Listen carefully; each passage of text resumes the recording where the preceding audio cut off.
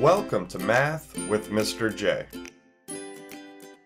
In this video, I'm going to cover how to write repeating decimals using bar notation. Now, simply put, bar notation is a shorter way to write repeating decimals. Because after all, repeating decimals never end, so we need a shorter way to write them out.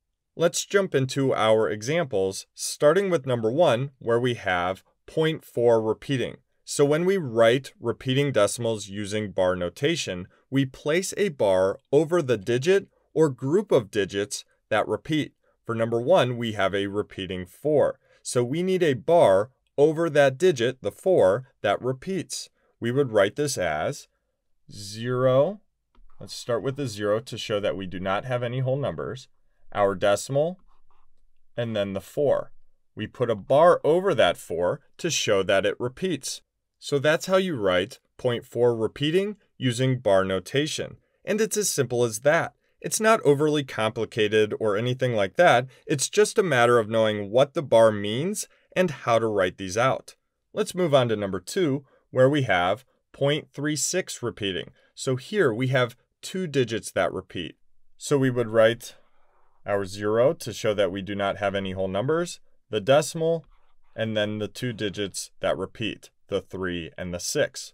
Put a bar above both of those digits because both of them repeat. So that's how you would write 0.36 repeating using bar notation.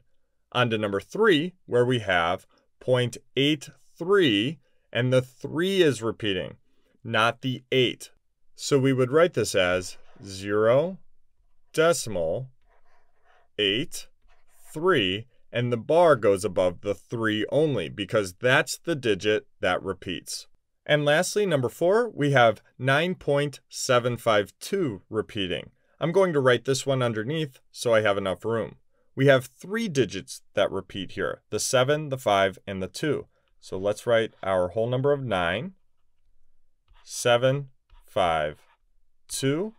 And we need a bar above that group of 3 digits there because all 3 digits repeat, 7, 5, 2. And that's how you would write 9.752 using bar notation. So there you have it. There's how you write repeating decimals using bar notation. I hope that helped. Thanks so much for watching. Until next time, peace.